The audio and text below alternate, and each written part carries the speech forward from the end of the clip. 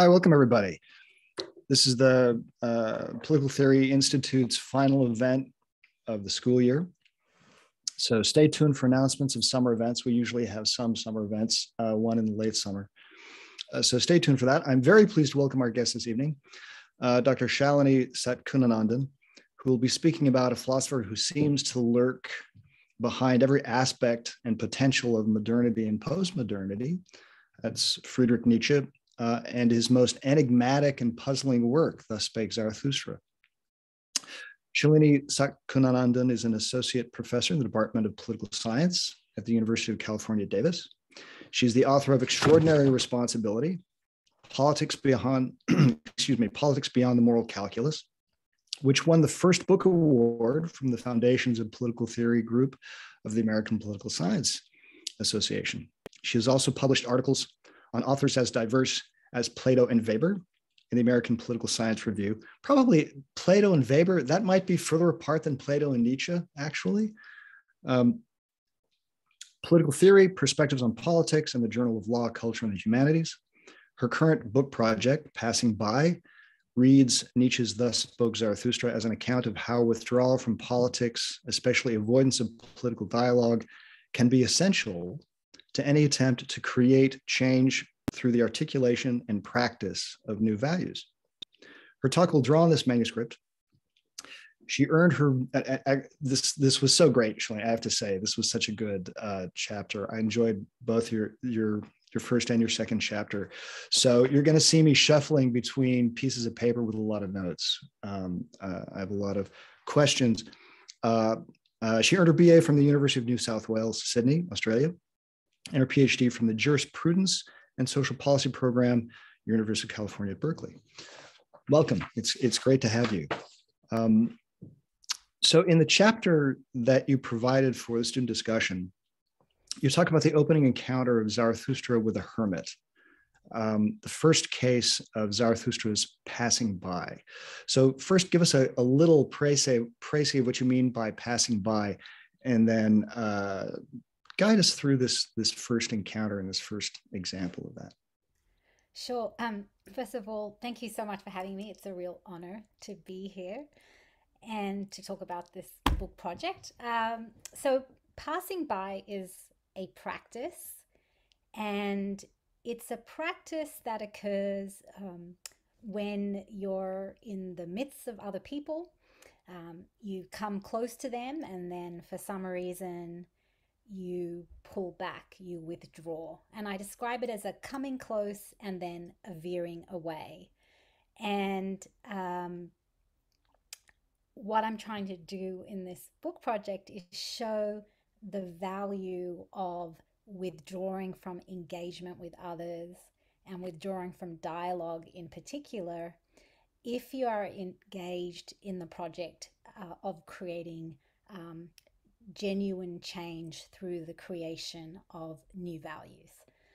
So, in this book project, which is called Passing By, I read Nietzsche's Thus Spoke Zarathustra, and Zarathustra is a fictional prophet created by Nietzsche, and Zarathustra is engaged in a struggle to create genuine change. And Zarathustra is trying to do so by creating new values to replace the values of Christian morality, and he thinks Christian morality no longer provides meaning for shared existence and leads humans to devalue their bodies, their instincts, their passions, and the temporal world. So Zarathustra is someone who wants to create new values. He's in a period at the end of a period of solitude when we first meet him, and he's coming down from the mountain. He wants to go and talk to the people about his desire to create new values and get them on board with his project. As he comes down from the mountain, he has an encounter with a hermit, a solitary man, sometimes described as a saint. And this man wants to know why Zarathustra is coming down from the mountain, why he's returning to human beings. The hermit says, I left human beings. Why are you coming back? And Zarathustra says, I'm coming back because I love human beings. And in the course of this exchange, Zarathustra realizes that this hermit still believes in God, still believes in the Christian God. And part of Zarathustra's project is to teach people that Christian morality is no longer authoritative in terms of the way they live their lives, and in that sense, God is dead. But he decides he's not going to try to convince the hermit that God is dead. He just withdraws. He's not interested in a dialogue to show, with the aim of showing this old man in the woods that he's wrong, that he's somehow misguided. So this is the very first act of passing by in the book. And I think it's significant because we see Zarathustra immediately making a choice that a certain dialogue is not worth it. And yeah. Yeah. So three things stand out to me. One, I guess my first question that I have about this, which was maybe my first question upon reading the book, is why does Zarathustra love humanity? And that's a question that emerges. I mean, there are many answers to that.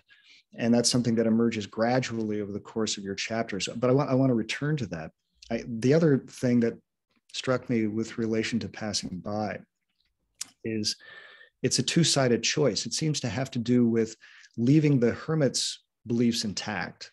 We want to ask about that. Why is that important? And also something about self-protection. And the self-protection side of passing by is really the theme of your chapter. I guess to begin maybe with the briefer question is, why does he leave the hermit's beliefs intact? I think there's many ways of answering, many possible answers. I think one answer is that Zarathustra, I think, is very conscious of the fact that if you're in a certain affective or passional state, just having your belief corrected is going to be insufficient for you to change your orientation to the world. And I think that he thinks the hermit is so still under the thrall of Christian morality and is inhabiting its passional configuration in such a way that it's not worth him engaging with the hermit through dialogue. It's not going to work. It's not going to be effective. And also, I think, quite frankly, he thinks that if it's giving the hermit some meaning, he's not going to take it away unnecessarily when he hasn't even provided. He's still engaged in this project of creating new values to replace Christian values. Yeah, this is something I thought that you brought it really nicely. A belief isn't just a doctrine that you hold or not hold. It's symptomatic of the organization of your drives. And so it's not something that can simply be exchanged. There's a whole process. But I guess turning to the other one, to the other question of this, in speaking, the speaker is somehow vulnerable to those to whom he speaks.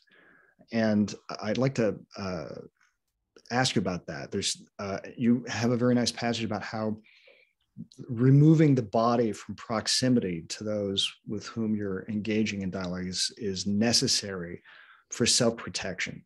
So I guess just to begin, what's corrosive about other people's, or potentially corrosive about other people's proximity and company, and in particular speech with them? Yeah, so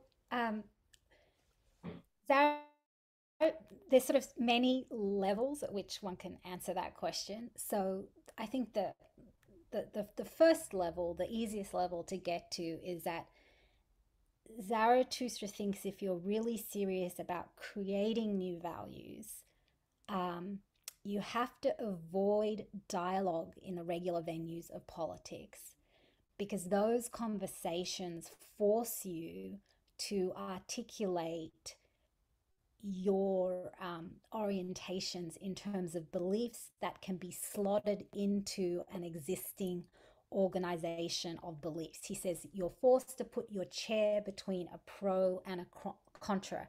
So in that way, you're sort of too immediately reactive to the positions that are. The second reason to avoid speaking to others in the regular venues of politics is that um, humans have a habit of mirroring or imitating those whom they engage with. And there's a real danger, in particular, Zarathustra thinks, that you could imitate the passions of revenge and pity, which he thinks are two passions in particular that prevent us from creating new values. Um, he also thinks that when we in so part of what's happening there is that when you engage with other people and you maybe start reflecting their passions, such as their revenge and their pity, um, in a sense you threaten your own inner passional configuration. And Zarathustra thinks that we create new values out of our inner passional configuration. We sort of have to reconnect to the chaos of passions within.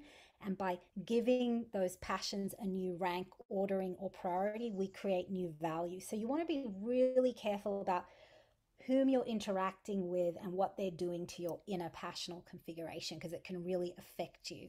And that's because for Nietzsche and Zarathustra, um, as you said, Borden, the passions are primary, and our thoughts and our beliefs are sort of just pale reflections or shadows of our passions. So you've got to be really protective of the body as the site of passions. And and Zarathustra are both always trying to sort of get away from the mind-body split that they see, for example, in Christianity. They think that it's not the mind ruling and directing the body, but rather the body is primary. And this also has a consequence that um, you have to protect the body and watch the spaces it's in, because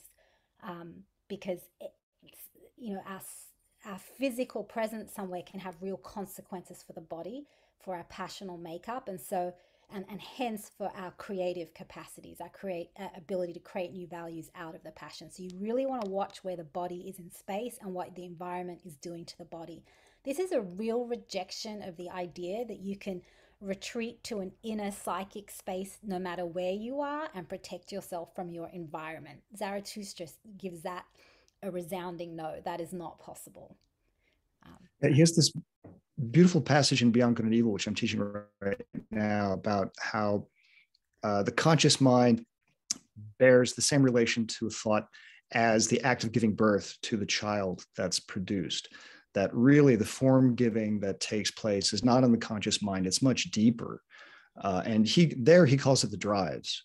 And yes. So he has this account of the self as subjective multiplicity, which he means a rank ordering of the various drives, and that each of the drives is a version of the will to power. So the will to power is not one particular passion, it's all the different constituents of what he calls what he wants to call the soul, are versions of the will to power. And this is all rooted in the body. But one thing that's really puzzling is, to what extent, what does Nietzsche think about the body? What does Nietzsche think about biology? Because it's not exactly, I mean, given his critique of, science and the scientific understanding of objectivity and the claim to, give an account of something that's on the other side of experience that causes experience.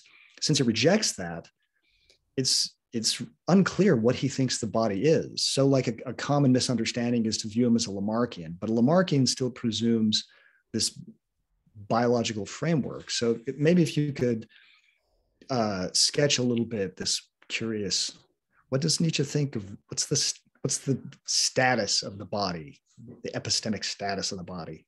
Yeah, no, that's a great question. So when I say that Zarathustra and Nietzsche foreground the body, I don't mean to suggest that they're simply foregrounding the biological body. They have a very expansive understanding of the body.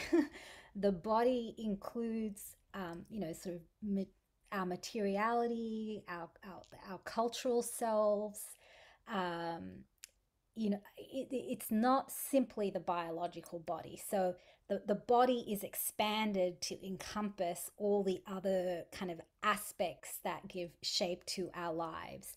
And what he's really trying to Nietzsche and Zarathustra are both trying to do a dethrone reason, if you like, um, and bring in all of these other forces and factors that that basically lead us to do and see and be who we are, and they're sort of non-intentional, if you like. So his idea of the body is extremely expansive, and one way of thinking about it is through Nietzsche's idea of digestion. So he often talks about this idea that you have to digest everything in your life very carefully. So um, your books, the people, the conversations you have, your food, the music, everything has to be digested into this expansive concept of the body. And that's how you look after yourself, by looking at digestion and nutrition in this very expansive way.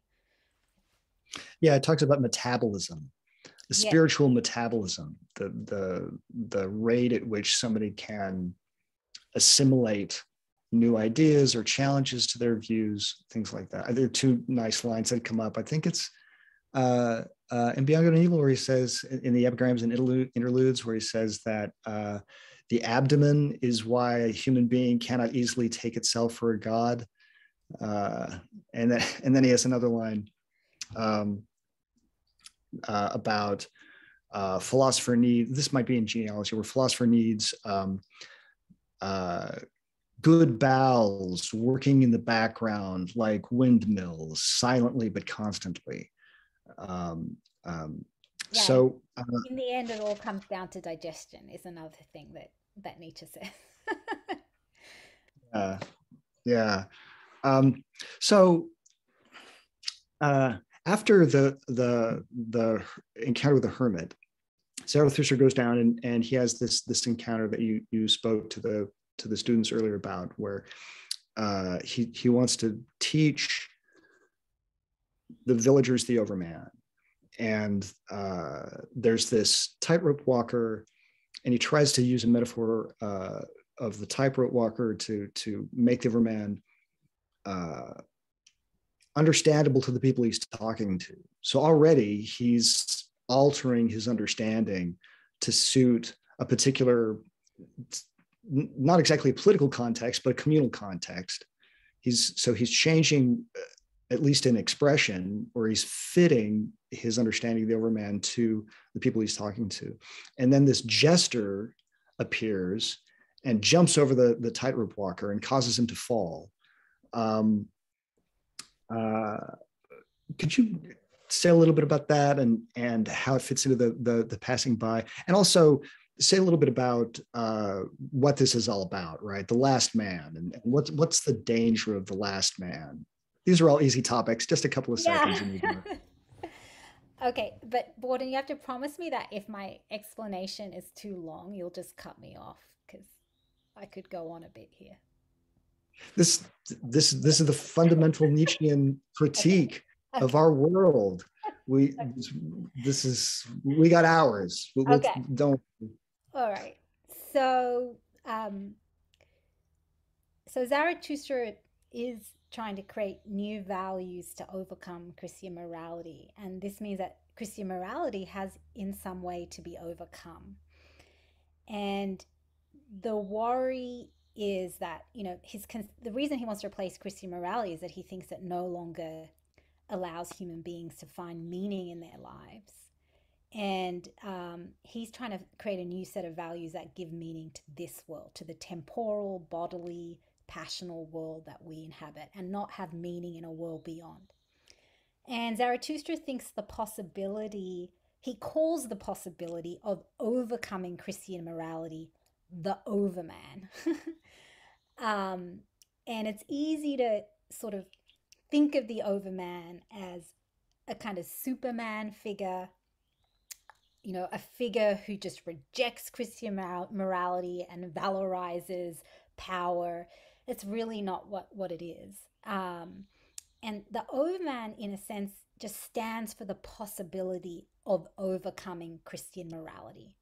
And I want to emphasize possibility there, because Zarathustra thinks we're so far away from overcoming Christian morality, he can't even really articulate what that would look like yet. So the overman is just stands for that possibility in its bare form.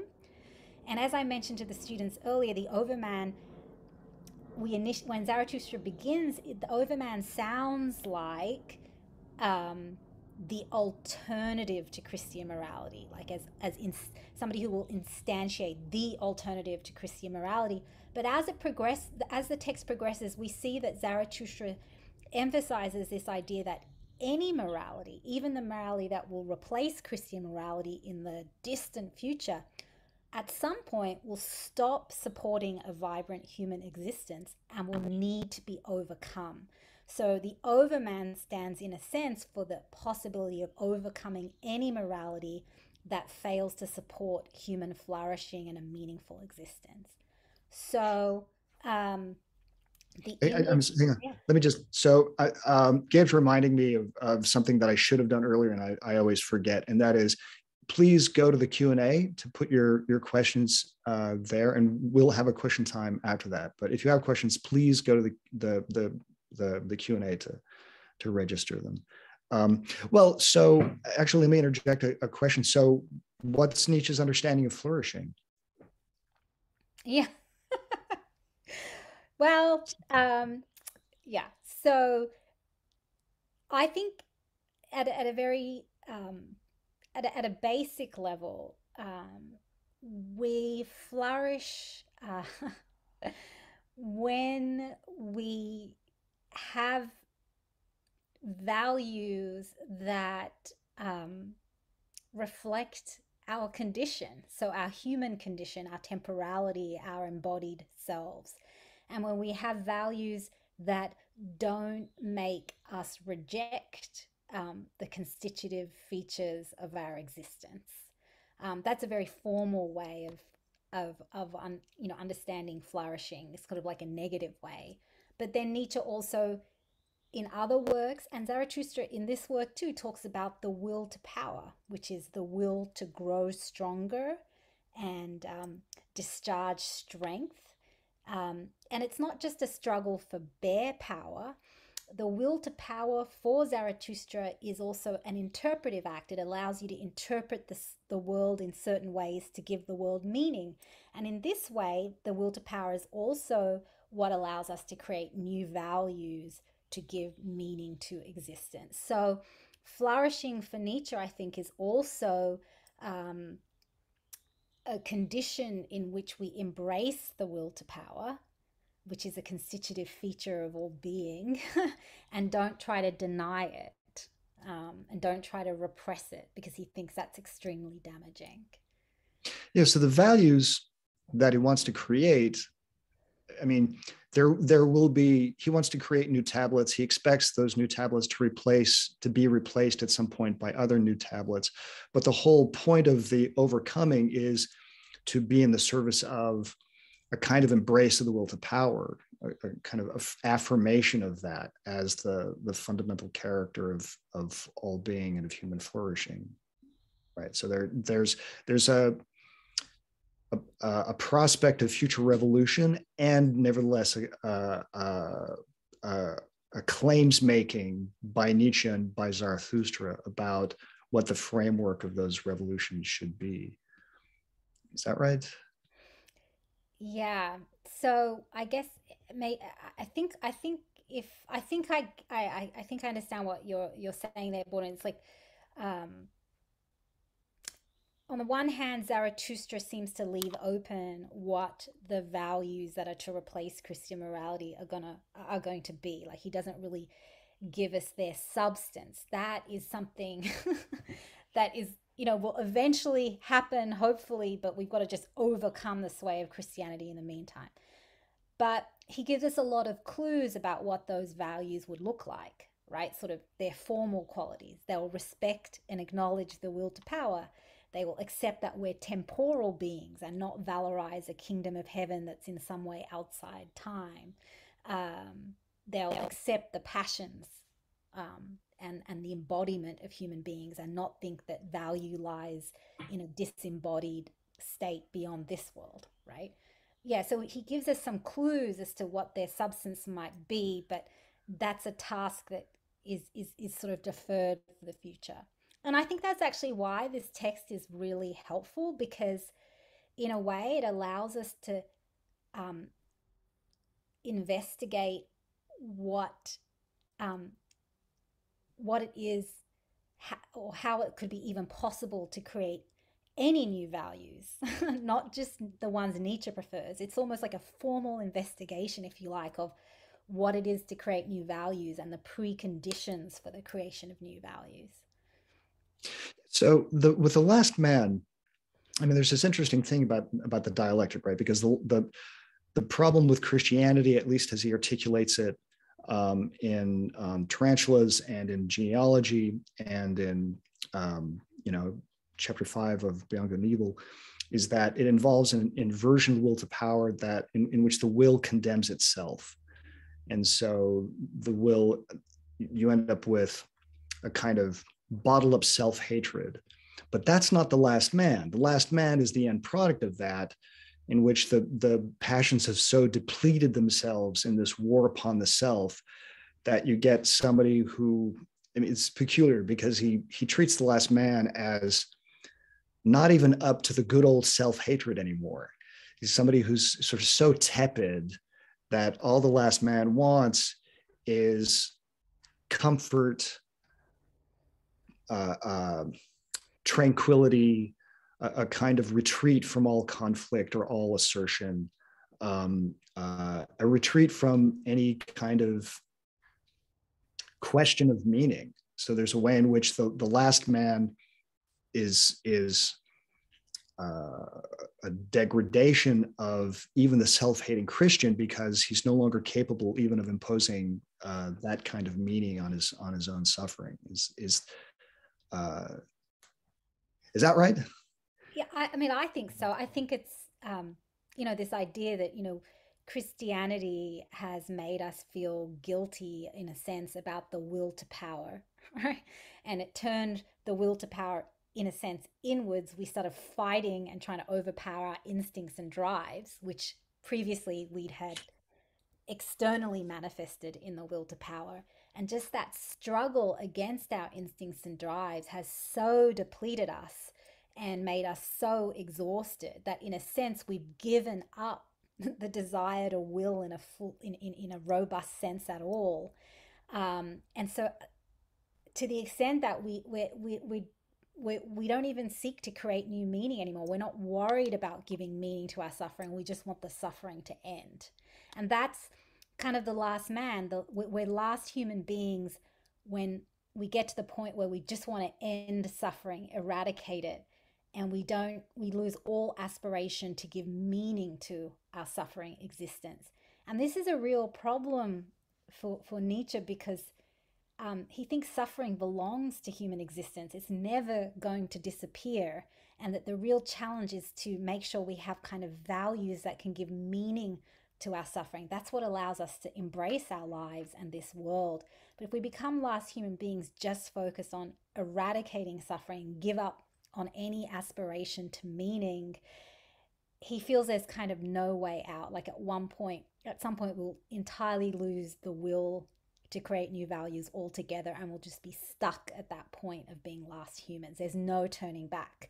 We'll sort of give up the possibility of seeking meaning altogether. So he wants to avert that kind of, catastrophe. Yeah, there's a dual inheritance from Christianity, because on the one hand, nihilism seems to come out of Christian self-hatred. On the other hand, he really values the ascetic will. I mean, everything interesting and great about a human being comes from a kind of internalization of the will where you impose demands on yourself. And this can be something that's great. And this is his account of philosophy. And so he makes a big point, for example, in Beyond Good and Evil, of talking about the conscience of method, right? Philosophic rigor comes from the conscience of method. All high cultures come from an internalization of cruelty.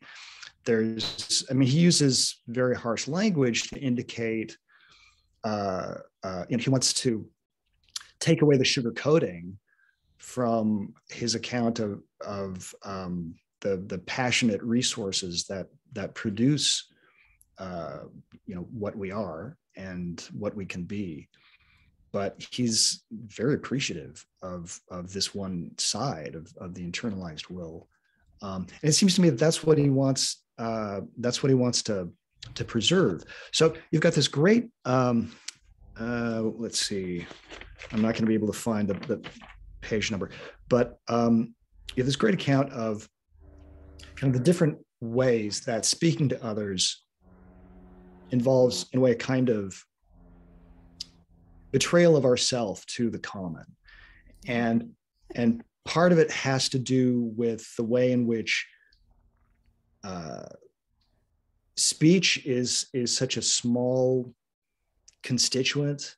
Reason is such a small constituent of what Nietzsche calls the soul, subjective multiplicity, that is the soul. And so speech is always reductive because reason is always reductive, but then it's also that speech reduces experiences to what can be shared. So you're kind of sticking everything into a square peg in that respect. And this is especially true for the rare, the people whose inner experiences are in a way most distant from what other people experience. But then there's also the problem that even if you were sufficiently poetic and capable of eluding the snares of language, and clearly there's a lot in Nietzsche's texts that's about that pushes the boundaries of language because he's trying to evade the snares. But even if you were sufficiently gifted in that, there's the danger of premature articulation. And that's what causes. So I talk about this and about, this really nice passage about the stillest hour and that scene. So please talk about that. Yeah. So I guess so to talk about the way that communicating reduces things to what is capable of being communicated. Namely, communication reduces things to what is common, to what is already shared. So one of the things Zarathustra teaches, and he eventually he gives up on speaking to the people in the marketplace, and he tries to cultivate a select group of followers who could help him maybe bring in these new values, which he thinks is a long-term a project of many generations. But one of the things he tells them is, go into your solitude and, connect to your inner passional chaos, because the passions are the raw materials of new values. But he also says, as you're reconnecting to your passions and as maybe new values are emerging within you, be very careful. Like, don't run out and speak to other people about them prematurely, because you'll immediately reduce these values, these virtues that are new and still developing inside you to what is already shared. And so you'll ultimately just reformulate existing values instead of creating new ones. So like really hold off on the speech as long as possible. And I think the other piece of that is that it's not it obviously anytime you speak your new values, you're in danger of reducing them to the values that already are. And I think that's also why it's really important for Zarathustra to engage in repeated practices of passing by, because constantly living outside of the regular institutions of politics and the regular institutions of shared life will give you more of a chance to fully embody these incipient values that are sort of you're cultivating within you. And so by embodying them, I think the idea is you can share those values with other people through your embodiment of them without simply just articulating them in this common language that might reduce them. Does that make sense? So passing by gives you a chance to develop new language, but it also for describing the world anew and creating new values, but it also gives you these spaces of solitude and distance from mainstream politics and shared life, that allow you to come to embody those new values, and through exemplifying them, that's also how you share them, right, without reducing them. Yeah. Yeah, Does that make sense, Borden? yeah, I think there's, Yeah. yeah, it seems like there are two parts to that, and I really like the way you lay this out. There's the embodiment of it. There's also but in that there's giving yourself space to, let what's inside you kind of percolate up. But there's also an attendance to the percolation, by which I mean to say, I'm just realizing what a ridiculous formulation that is. Attend to the percolation. Don't use French press or Yeah. drip. It's the percolating. But you have this really nice passage that I'm going to read.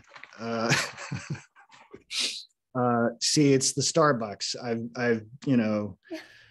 My mind's been slotted into the pre-existing ideas of venti cappuccino. So you have this. So what I mean is that there's something essential, to speak somewhat paradoxically, about flux and being as becoming. That is to say, everything is change. That's true of your internal states. People have a certain fate within them, but that fate includes a fate of change, of a fate of internal self-overcoming. And so by giving yourself space, you can attend to the changes within yourself and within the sort of the field of experience that is being. So here's you. You say this. I swear, you say this. In solitude, it is possible to coast being, not as static things in themselves, but as becoming to language. Here, all of being's words and word shrines burst open for me. This is Zarathustra speaking. Here, all being wants to become word. Here, all becoming wants to learn from me. Here, how to talk. Becoming is closer to words in solitude, though there is no possibility of ever getting behind words. And by the way, because there's no getting behind experience. I think that's in solitude away from received ways of experience, in solitude away from received ways of speaking, the formation of words into beliefs and the channels of dialogue, becoming seeks new words for its aliveness. Becoming wants to impress itself upon language, and language becomes sensitive to becoming. Zarathustra experiences what is not yet common and nudges it to language. Here is a font of newness. That's really nice. So there's the matter of attending to what can be expressed and what can't be expressed, but there's also the matter of attending to the flux within you that's that can be captured, but only in this sort of provisional way. And both of those require solitude. Yeah, I think the idea is that, we have this passional chaos within, which is a part of the communal passional reservoir and also part of the world of becoming, right? Our passions are they're multiple, they're in flux, and we need to, in some way, get closer to that passional chaos and the world of becoming, and in a way, I guess, just allow it to speak to us and present itself in language. And we're closer to becoming, closer to the chaos within when we're by ourselves, in part because we don't have, the standard ways of speaking to other people, sort of, taking up our attention. We can attend to becoming. And I think that's really why solitude is so, so important to Zarathustra, because it allows that chaos and becoming to come to language in new ways. You're letting it do that. You're not just imposing words upon becoming, you're allowing those words to come to language almost on their own. He describes it almost as a revelation. It's super strange, actually. But I think it's really the other side of this is that he's really the emphasis is on how stale our language becomes, our public language is. And what are we going to do to make it speak anew, which is what is really necessary if we're going to create radical change through the creation of new values. Yeah. And that's fine. Well, so I think especially in Zarathustra, you really see the way in which Nietzsche borrows from biblical imagery. There's a way in which I think Beyond Good and Evil is more about the Greeks, and Zarathustra is more about the Old and New Testament, and especially the Old Testament. But I think about, like the burning bush scene, and the burning bush says, Moses says, who should I say, who I say you are? And the burning bush says, I will be what I will be. And Nietzsche wants to shift that to the internal human experience. He sort of brings it down. He brings God down into the self as will to power, and solitude and allows for that embodiment for him. I think you capture that really nicely. And in relation to this, I want to get back to this point that you make about how for the last man, there's a way in which the death of God, the sort of the internal degradation of Christianity and its eventual irrelevance, just opens us up to kind of superficially filling our lives with avowals. So we'll just say things. We'll as he puts it, we'll go to history as a kind of costume shop of beliefs. And your account of this, you have this great account of Zarathustra and his critique of the state. And especially the critique of the marketplace. And the marketplace just made me think of Twitter, where it's hot takes. His account of the marketplace isn't really commerce, it's public opinionating. And so we'll because of either our lack of internal resources, the passions have died out, or our distance from our own internal resources, we'll go to this costume shop and we'll apply beliefs to ourselves out of a kind of weariness. That I think it helps to clarify why his project is so long term, and also why, one peculiar feature is the way in which his project, at least in Beyond Good and Evil, and I'm sorry to keep pulling it over to this other book, but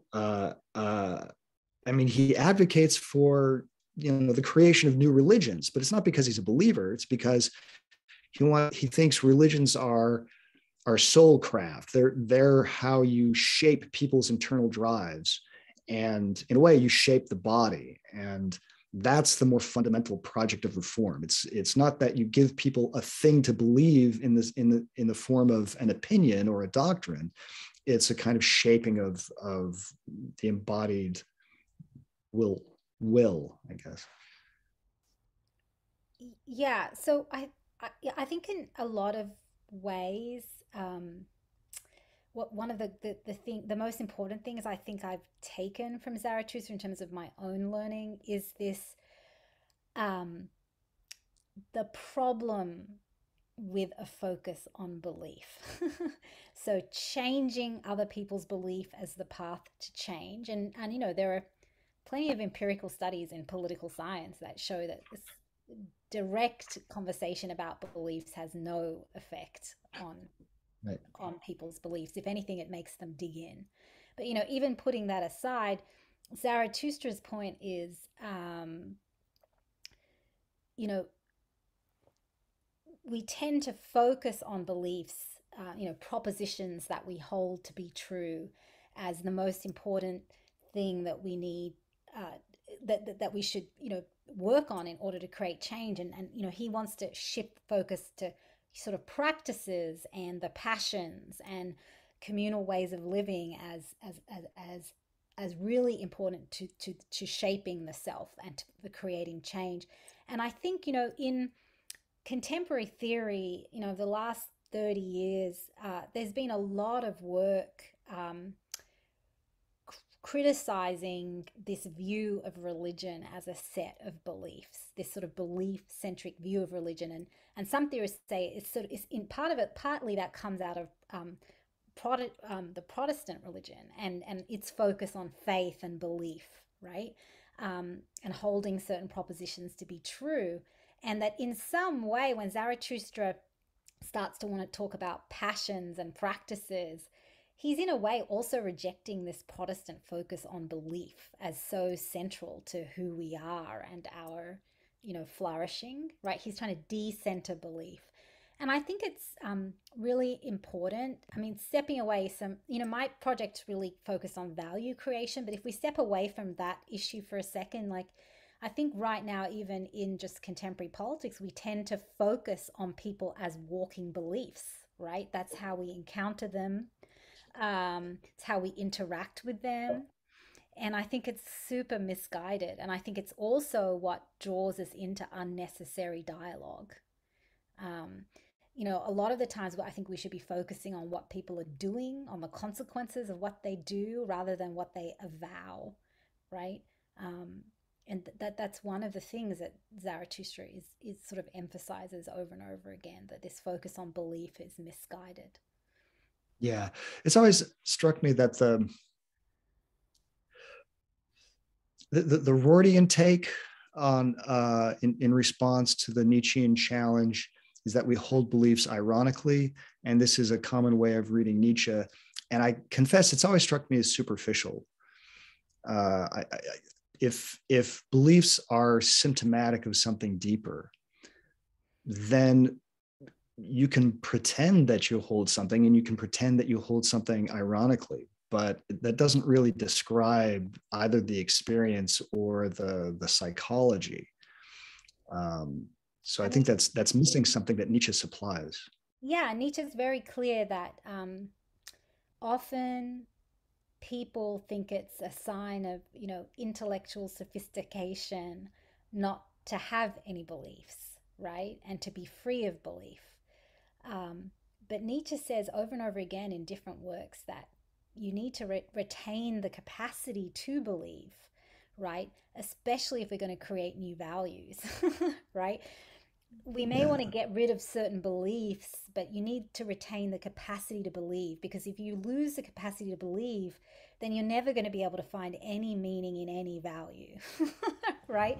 And so for Nietzsche, it's, yeah, you have to be able to be bound by a fiction, but you still have to be bound.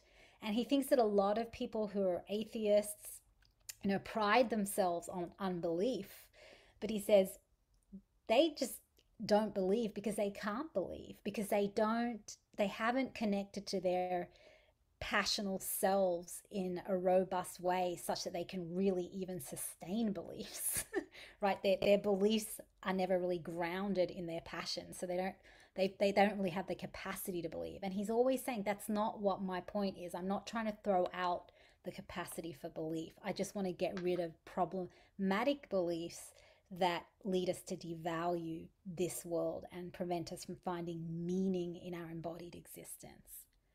Yeah, I mean, I've never actually met a human being who's truly ironic. I mean, 80% of all freshmen who enter my classes believe both that there's no such thing as the truth and that it's true that all human beings are created equal and endowed with certain inalienable rights, et cetera, et cetera.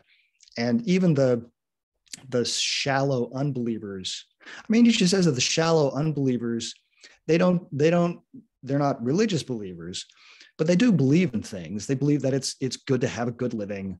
It's good to have a nice reputation.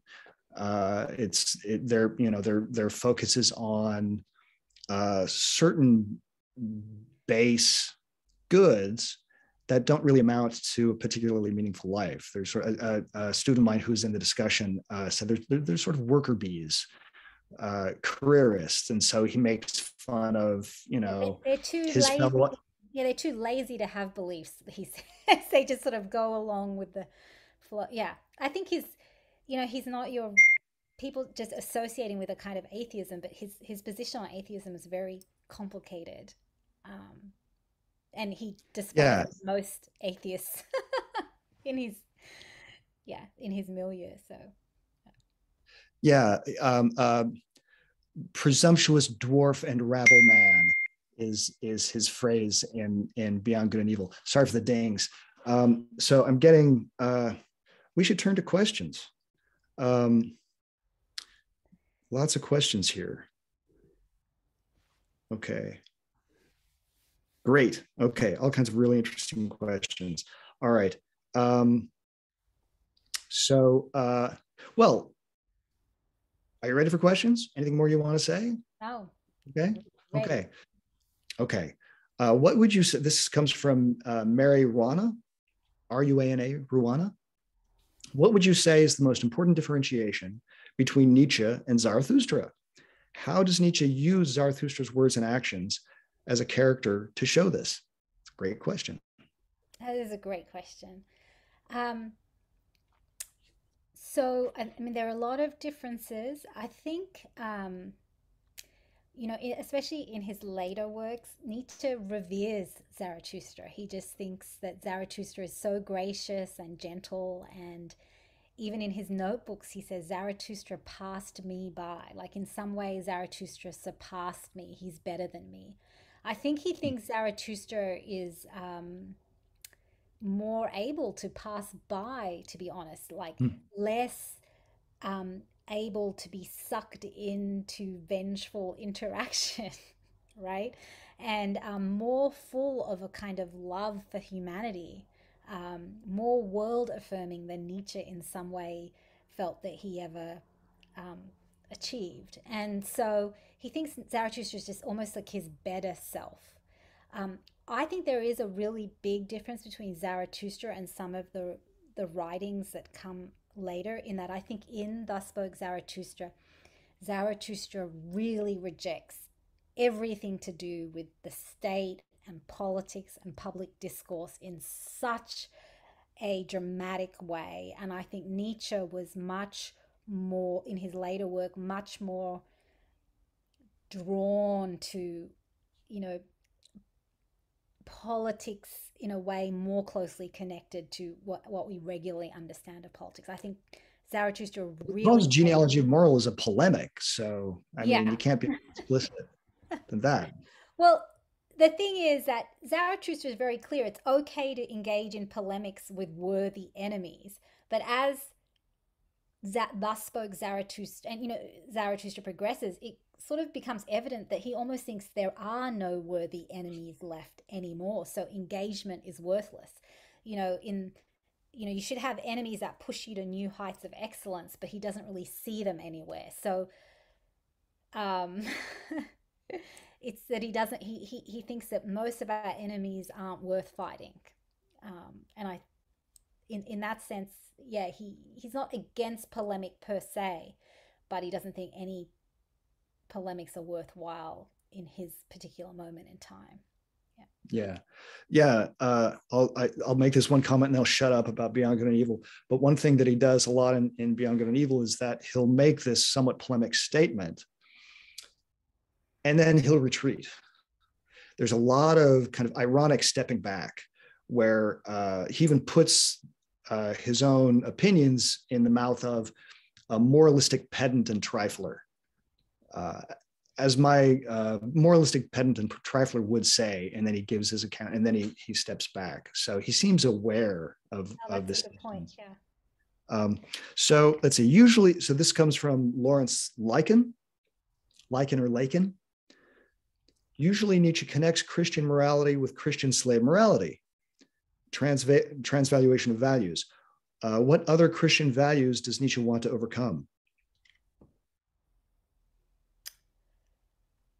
I mean, I think what Nietzsche really wants to overcome Christendom as a whole, like he thinks that it's um, really caused us to devalue the very conditions of being human, our existence in time, our instincts and drives and passions. And I think he thinks that it's all interconnected. So you can't even just maybe pick and choose which aspects of Christianity you want to get rid of. So, for example, he even says the will to truth in Christianity, the valorization of truth in Christianity, is something we have to give up.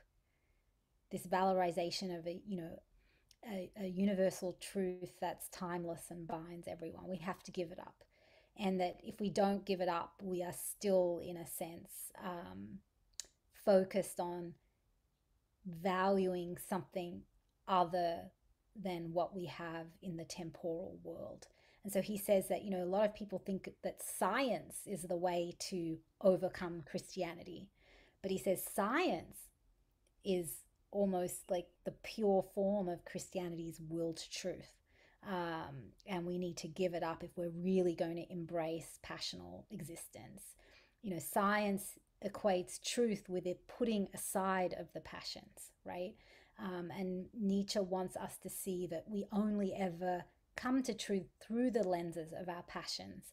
And objective truth is not to be without passions, but rather the closest we'll ever get to any kind of objectivity is to see the world through the lens of as many kinds of passions as possible.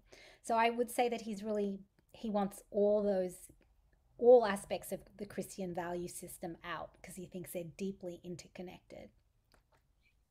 I hope that answers your question, Lawrence. I hope I understood it correctly. This next one comes from Lulwa Al-Kaifa. How do we go about conversing about or projecting these human values with people who are quick to dismiss these thoughts as blasphemy? Aha.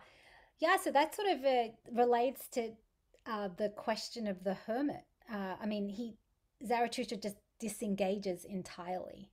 And I think part of what this passing by this practice does is that it suggests that, sometimes the best way to counter a hegemonic value system is to create spaces in which you live your life in a different way, and you try to live your life outside of those sort of hegemonic institutions and values in a way to perform how life might look without them. That's part of what's going on in passing by. So sort of exemplifying a kind of life without certain values is the best way to show the possibility of living without those values. So and it's kind of like an embodied way of answering the one who would say that living without those values is some kind of blasphemy or untenable. Yeah, you can't really do it to show people because then you might alter your behavior. Exactly. You just have to, yes, keep your eye on the ball, so to speak. that's exactly right. Yeah, you can't you don't pass by in order to prove something to other people, because if you're doing that, I'm going to prove to you that you can live without this value by showing you how I'm living without it and how I'm living outside the regular institutions of politics, because that's still too reactive. You're still defining your goal against what you're trying to overcome. The whole point of passing by is that you get out of that direct opposition that in a weird way leads you to end up maintaining what you're opposing, because you've always got one eye to what you're opposing. You're always trying to refute it. Yeah. Thank you, Borden. It was an important qualification. Well, yeah, sure. I think of, he says, don't, when philosophers fall in love with their own favorite doctrines, they turn into a platform baller, just like somebody who stands on a soapbox, in whatever that square is in London, and proclaims. So this comes from Jansen Washington, who's a student in the discussion. Yes, I met him earlier today. Yeah. Yeah. A main aspect of your work is the concept of passing by while not completely retreating. I wonder how you would draw the line between retreating fully while also protecting your own passions and beliefs. Yeah, no, that goes to the heart of the matter.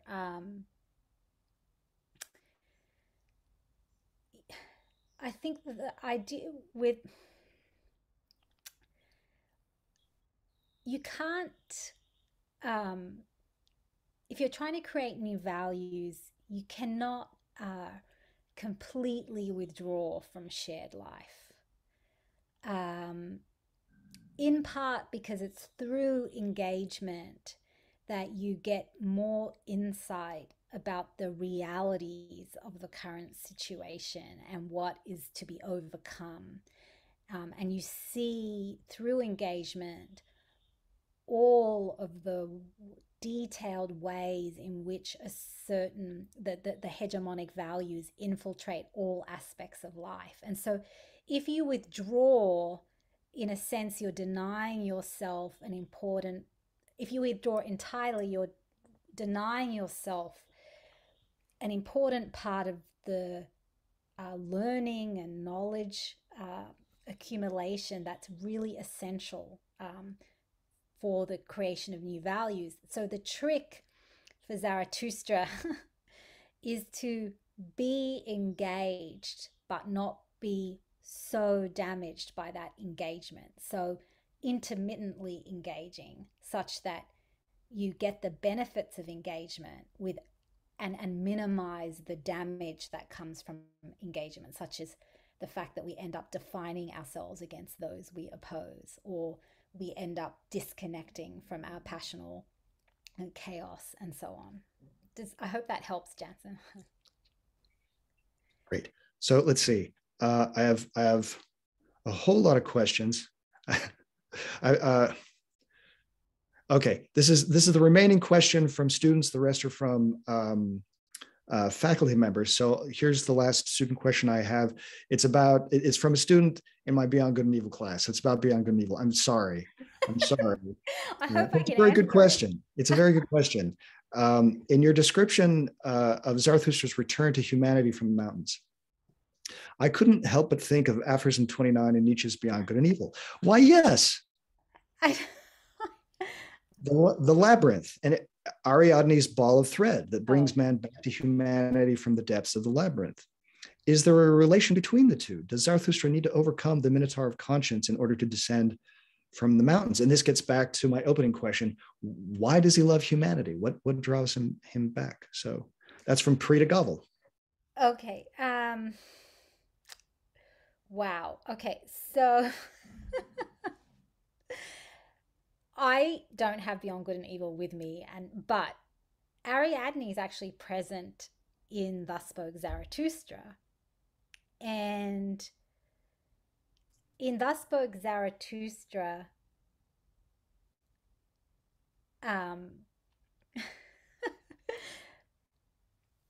the god Dionysus sort of stands for the passional chaos. And in certain versions of the myth, Ariadne ends up marrying Dionysus after the hero Theseus leaves her. And in Thus Spoke Zarathustra, the hero Theseus sort of stands for the heroic will that's going to go out there and like impose itself on the world, and is going to know the world and have it be transparent to him. And Zarathustra sort of, part of what Zarathustra is getting at is that you sort of have to give up that heroic will to know and let yourself go under to your passional chaos. You kind of have to be like Ariadne and have Theseus leave the heroic will to know in order to let yourself just let go and experience the passional chaos that Dionysus stands for. And so it is very, this image of Dionysus and Ariadne and Theseus is very important to Thus Spoke Zarathustra. And if I had the passage of Beyond Good and Evil with me, I would be able to tie it more directly to Beyond Good and Evil. I can get it. Yeah, I could get it too, but I'd have to walk away. Well, yeah, it seems to me that there's a connection between that and his treatment of male and female, right? Because there's a way in which, I mean, you know, he says all these horrible things about women in Beyond Good and Evil, but there's something fundamental about the feminine understood as a version of the will to power that draws people deeper than the kind of the rationalistic pose. And there's something more, you know, to use his language, more fertile there. Yeah, and that's why Dionysus is a god who, you know, has a lot of feminine characteristics, and that's Dionysus is Nietzsche's preferred divinity, right? And that there has to be some return to the Dionysian chaos within in order for us to be generative of new values. Yeah, a student told me that in representations of Dionysus that he's a very feminine male. Is that the? Yeah, definitely. And he, you know, and he has his female worshippers. It's, yeah. Okay. So this comes from Jeremy Fortier. Oh, hello. I know Jeremy. Yeah. Early on, it was suggested that Zarathustra doesn't engage certain people because correcting their beliefs won't change their orientation towards the world. But how much can that sort of change be intentional or planned for Zarathustra or Nietzsche? Is it mainly a matter of solitary attending, that is to say, receptivity, as the most recent part of the discussion has suggested? Differently stated, when does attending to the world stop and actively changing the world start? Good question. Yeah. So I think that, I mean, it's a great question. I think that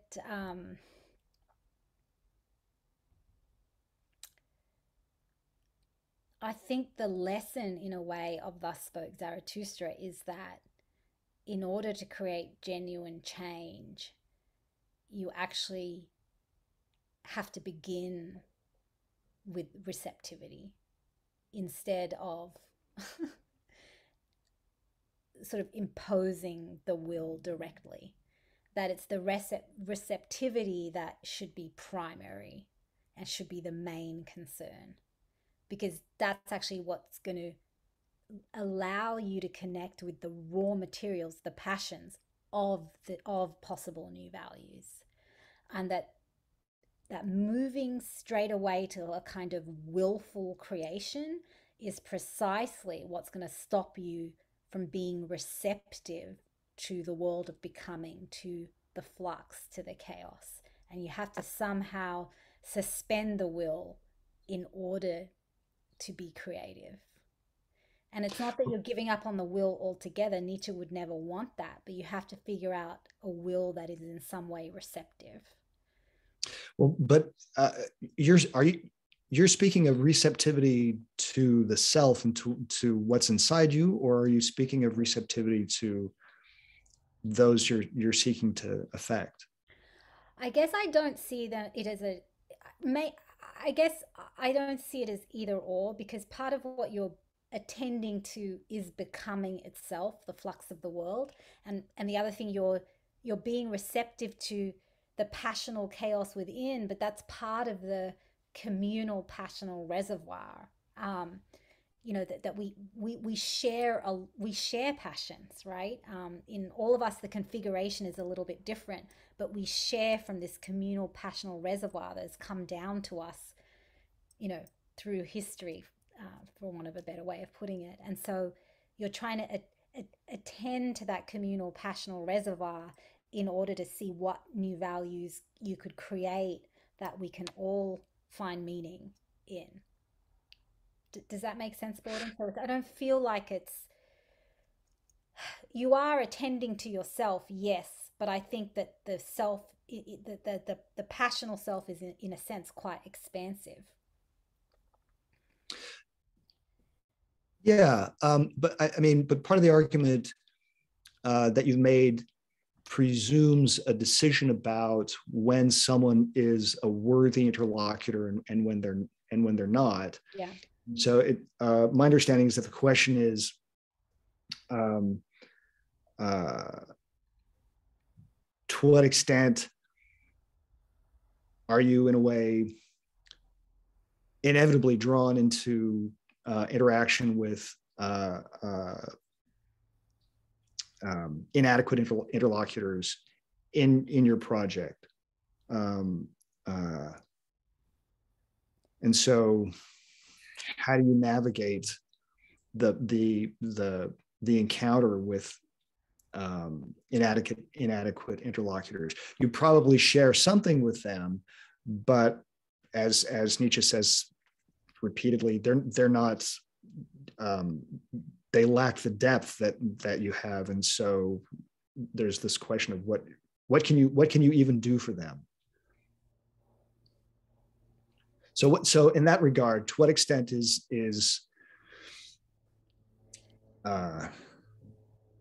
it receptivity to those that's an important part of the project here?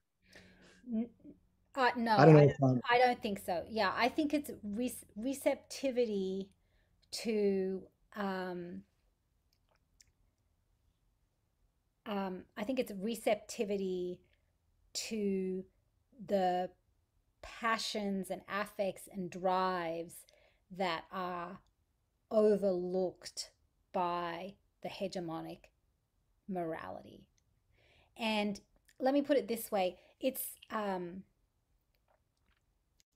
when you're receptive to the passions and drives and affects that are kind of in a sense effaced by the hegemonic value system, because the hegemonic value system prioritizes certain drives and affects and passions over others. That's what a morality is. It's a prioritization of drives. When you are receptive to the multiplicity of passions within you, that receptivity is part of what allows you to let go of that hegemonic morality, because you're seeing that it's not actually all there is, and that there's something else going on. That's really important to Zarathustra, because that's what is key to overcoming the hegemonic morality.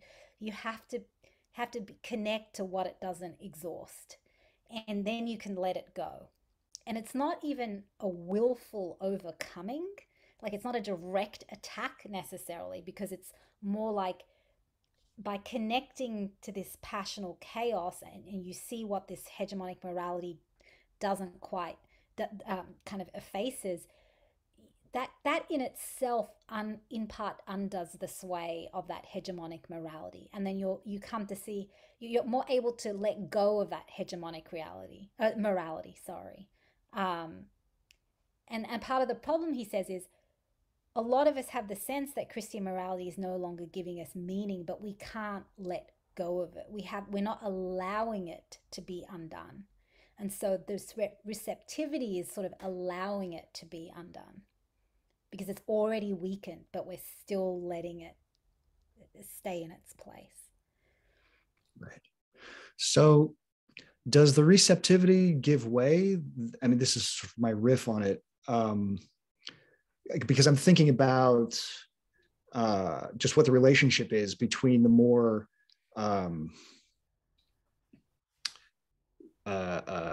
between the sort of apolitical Zarathustra and the much more political Nietzschean voice that we hear in other works.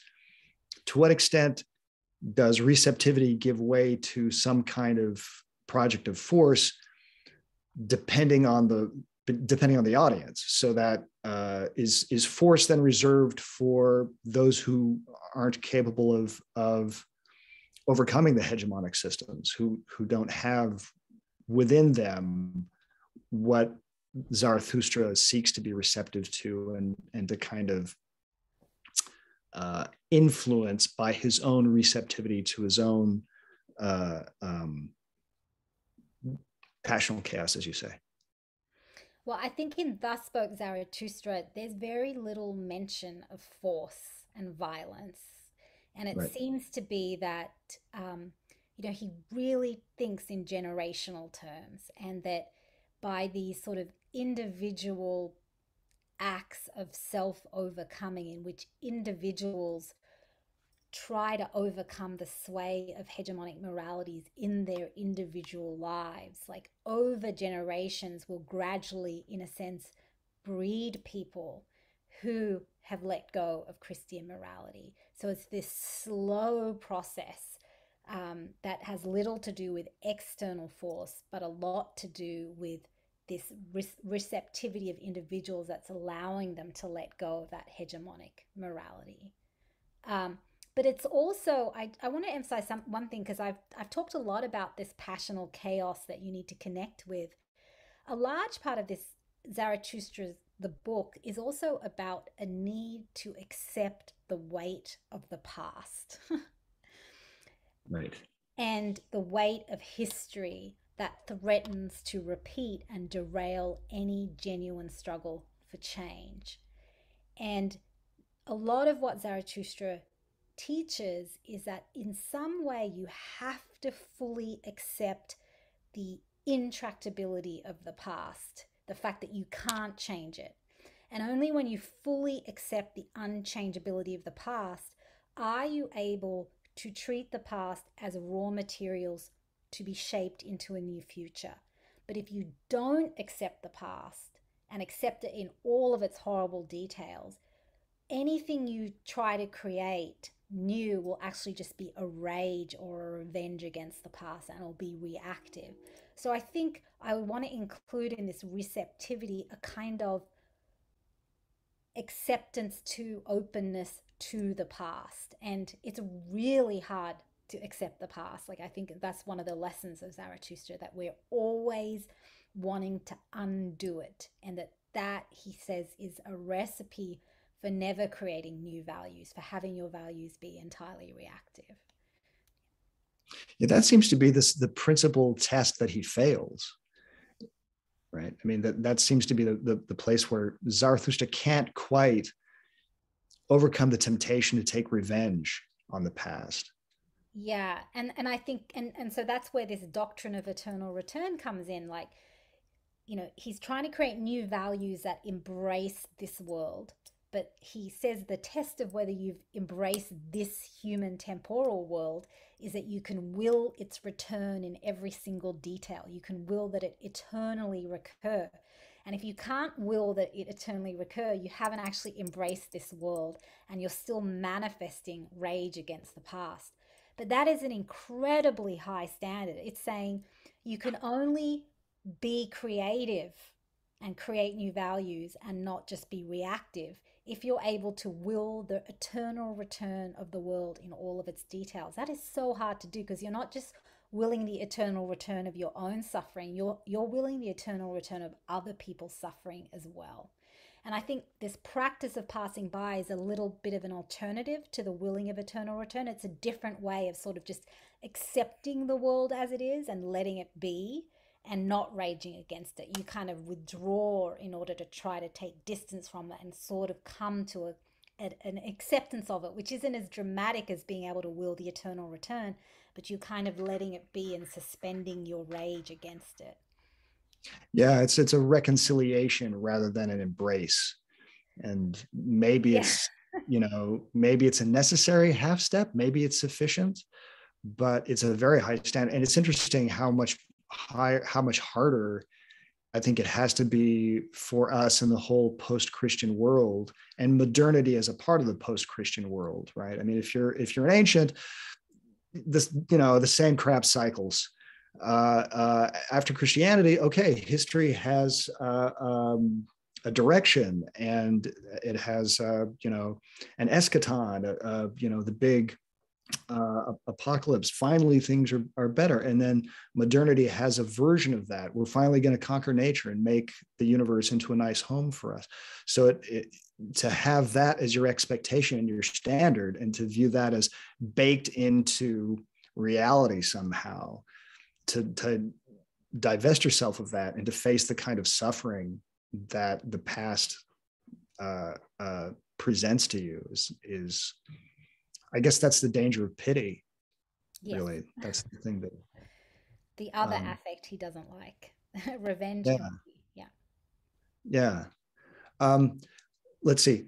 I'd like to hear what you have to say about that. For now, I'll ask. So Chris Utter.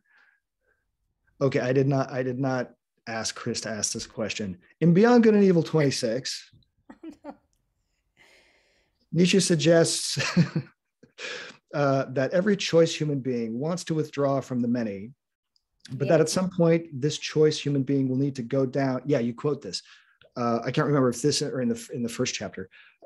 Every choice human being will need to go down, and above all, he would need to go. I think this is 29. Anyway, you will need to go down, and above all, he would go inside. This sounds almost like Nietzsche saying the philosopher needs to go down to the marketplace and go inside the cave, as Socrates might put it. Go down, go inside. How does this need to go down to the many fit with the need to withdraw, especially to withdraw from dialogue? Does the choice human being need to be among the many in order to realize how different he is from them? Yeah, I was thinking this when you had, this really nice critique of the marketplace, because it sounds like the agora where Socrates spends all of his time. And so it seems like there's an implicit critique maybe of Socrates, but so, yeah, how do you go down and go inside? And this returns, I think, to what you were saying before about how you need to go down because you need to learn, you need to diagnose. But anyways, I don't want to put words in your mouth. But no, that's exactly right. I think like Nietzsche's very clear that, he thinks of philosophers as really being the creators of new values. And he thinks that they can't completely withdraw and exit the cave because they need to understand what they're trying to recreate. And so I think that that passage I actually take as an account of why it's necessary to pass by. Like you need to come close, but then you need to veer away, right? Passing by is not a complete avoidance, right? It's a coming close and then a veering away. So it's this sort of in-between practice that allows you to know this world even as you're trying to create something new. And so that you've got to be careful of where your body is in space so that you can protect this passional chaos within and reconnect with it.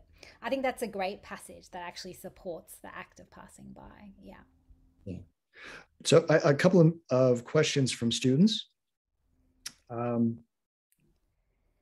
Let's see. In addition to this chaos, flux, and multiplicity, Nietzsche also talks about rigor as a means of honing in strength of will. How are these two ideas put together in Nietzsche, particularly without turning back to the will turned inwards? I said, yeah, how can the conscience of method not turn into the bad conscience might be one of it. What might affirming both of these things, strength of will and rigor, look like? Right. So I would have to look at this to just be sure, I'd have to look at the exact passages where the rigor and strength of will are discussed. But in part,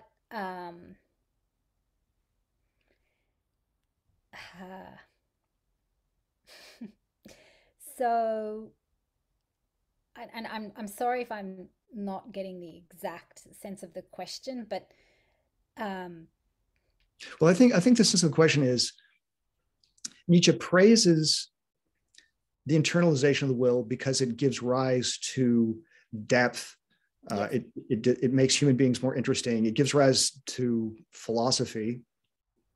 I mean, the sequence isn't exactly clear. In genealogy, it sounds like Christianity leads to philosophy, and Beyond Good and Evil, it's Plato that gives rise to Christianity. But in any case, the internalized will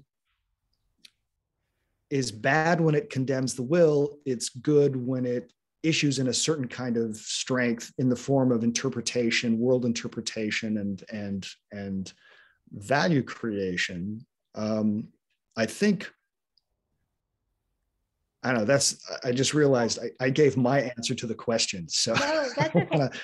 So I think that the way I see it in part is the first step in value creation is being receptive to this passional chaos. But for Nietzsche, it's never a case of, he is definitely about form, right? So to create new values, you need to, in some way, reorder and rank order the passions within. And the key difference he sees between his approach and Christianity is that Christianity's asceticism is about basically eradicating the passions, whereas his version of asceticism, which is closer to the Greek word askesis as exercise, is about training, right? And the discipline of shaping your passions to give your life a new form. And so that's where I think of this like discipline and the exercise of the will is forming those passions into new values, giving your life form. That comes through askesis, repetition, constant exercise. And it's extremely important to him. So Nietzsche's not about eradicating the passions. In a sense, he's about mastering them and giving them form through repetition. And I think that part of what I'm trying to get at in Passing By is that you retreat to these spaces outside the mainstream in a repeated fashion, and there you engage in practices of askesis, in exercises of shaping the self and trying to order the passions differently. So that's where the discipline that he repeats over and again a lot in Beyond Good and Evil, right? It's not, you don't create new human capacities by just letting things go, right?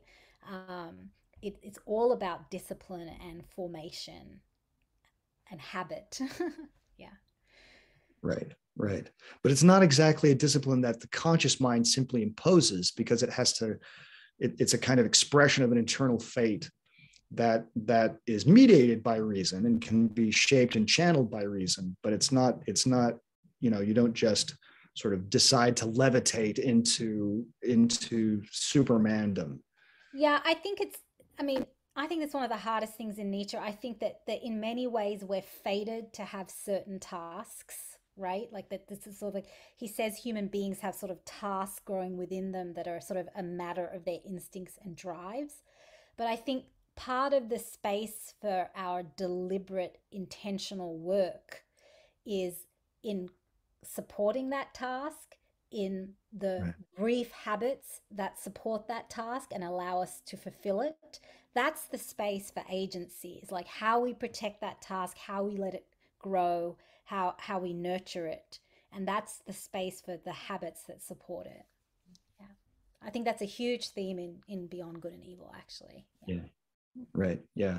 He has a great line about poetry in that regard, and artistry in general as a kind of habit that's, well, yeah. Let's see. So here's a question from my buddy and colleague, Tom Merrill. Why is the idea of passing by important for you or for the rest of us? that is that is hey, that is what would passing by mean for us today, apart from the question of how to understand Nietzsche's writings. Why passing by for us? Yeah. So I think anyone who thinks about politics often does think about what the prerequisites are for creating genuine change. And I guess I think that passing by in Zarathustra's story um, is really kind of an approach to change that um, we don't talk about so much in politics right now. Like, I think we could talk about it a lot more. I'm not saying it's the only route to genuine change, but I think it's a route we have to discuss. And I do feel like a lot of the direct engagement and confrontation in contemporary politics is actually just fruitless and takes away for us from our stamina for more far-reaching goals. And I think that I wanted to bring to the conversation this idea that disengagement actually may have a really important role to play in creating genuinely new values, if the creation of new values really is a path to change. um, and I wanted to just, you know, really follow through on that possibility, in part just to shake up the assumption that all political participation is in and of itself good, and I just don't think it is. and Yeah. and so even just looking at this more extreme tactic of passing by, I think is worth it, if only to shake that dogma up a bit. But then even there, I'm taking it back to just regular politics, and that's not what Zarathustra is interested in. Right. Well, I mean, I think of like Patchen Markel's book, Bound by Recognition, how the, uh, obviously well-meaning political movements to expand recognition for marginalized identities has this kind of Hegelian catch where if you really push for recognition in a way, you have bound your own self-understanding and Yeah. your sense of your own dignity to getting other people to recognize you. And suddenly now you're over a barrel because now your sense of self is much more dependent on other people who may not have goodwill or may simply be uncomprehending. So you can end up with a kind of a depleted self rather than an affirmed or empowered self.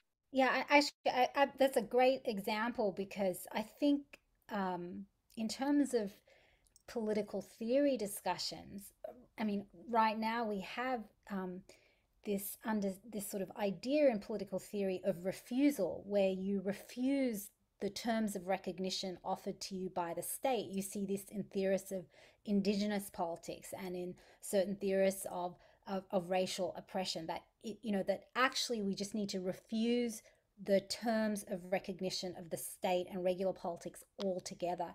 And in a sense, when I'm looking at passing by, what I'm trying to understand is, what does it take to really refuse? What is involved in really just um, rejecting recognition by the state as a goal, right?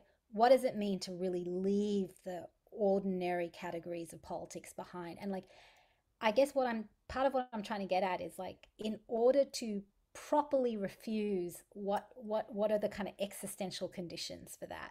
I mean, one of the things is, I think you can't really refuse if you haven't fully accepted the past, right? Because if you haven't really accepted the past in its entirety, then your refusal in a way is always going to be half a rage against the past, and you can't really refuse it. You can only refuse what you've actually really accepted.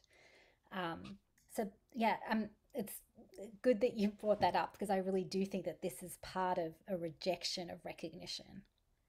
Yeah, I mean, a rejection can proceed from different can be in different spirits, and so you can have a rejection that's still subject to uh, reactive determination, in which case you're it's sort of the worst of both worlds because you're not acting, but you're still determined and locked into this position of reactivity that keeps you from being able to move forward. And I just want to underline, because you could be misunderstood here, and I don't want you to be misunderstood. It's not that accepting the past means reaffirming it or Yeah. accepting it in the sense that let's just find, let's keep it going. It's rather it's acceptance as a way of clearing the deck for something new. Yeah, and also sort of accepting that that is the starting point for the future. And Right. we could wish it was a different starting point, but it's not. And so, how do we work with the past as the raw material of the future? It's not to valorize the past, Right. it's just to accept it as is the kind of the starting point of our creation. And that's really hard to do. Right. So one more question, but this is my colleague Adam Timoshansky. I teach a class here at AU called The West's Problem of Evil. Our central book, Evil in Modern Thought, by philosopher Susan Neiman, argues that Nietzsche's central concern with willing the world in its entirety cannot overcome the horror represented by the shorthand of Auschwitz, which stand in for Holocaust.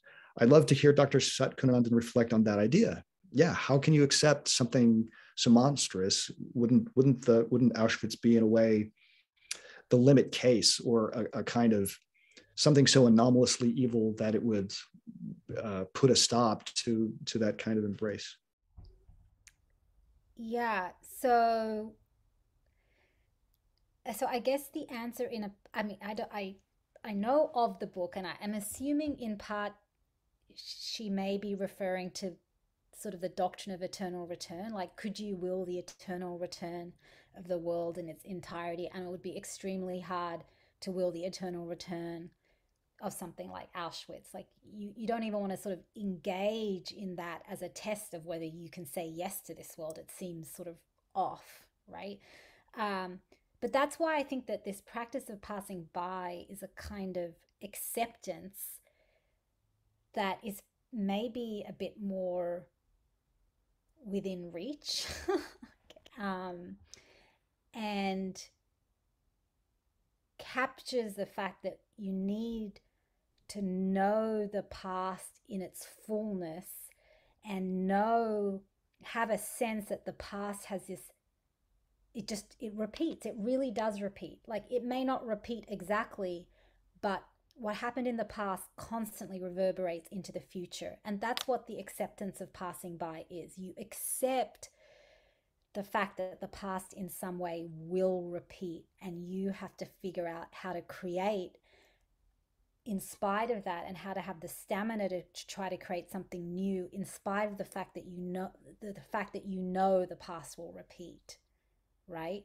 And that, I think, is the real challenge in politics. Like, how do you create in full knowledge that the past will repeat? And I think that's part of what Zarathustra is getting at. Like, how do you have the stamina to keep struggling for change, knowing full well that things will repeat, and that every genuine change is an alteration of a repetition, and maybe that's the best change we can get. And I think that's what's involved in passing by. Right. Right. Um, I see one more question here. Where I'll sneak this in because it's nice and easy. Lawrence Lycan asks, "Is the world of becoming Heraclitean flux?" Yeah. Yes. I just want to say yes. I think that Nietzsche in some ways embraces Heraclitus. Yeah. I mean, there's a question, right? Because for Heraclitus, everything is flux, but it's also flux governed by the logos. So, Oh, I see. Yeah, but it's also um but there's also this it's all, Heraclite in Flux also acknowledges conflict and struggle and war and becoming, which I think is what Nietzsche also embraces in Heraclitus. Yeah. Yeah. Well, thank you, Shalini Satkunanandan. This was fantastic. I really enjoyed it. I'm sure our audience enjoyed it as well. This is marvelous. Thank you. Thanks, everybody, for coming out. Stay tuned in the coming months for announcements. We may do something over the summer. This was a marvelous ending to an already great year. So, Shalini, thank you.